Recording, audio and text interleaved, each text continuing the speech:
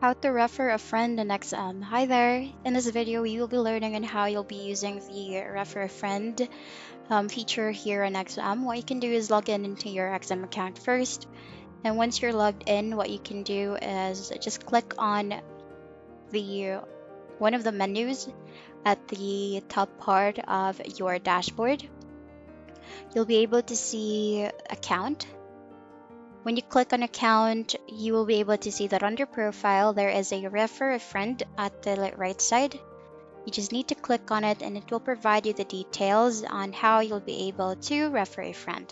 So currently I'm not eligible for participating in this type of program, but all you have to do is you just need to have an XM standard, micro, or a real verified account.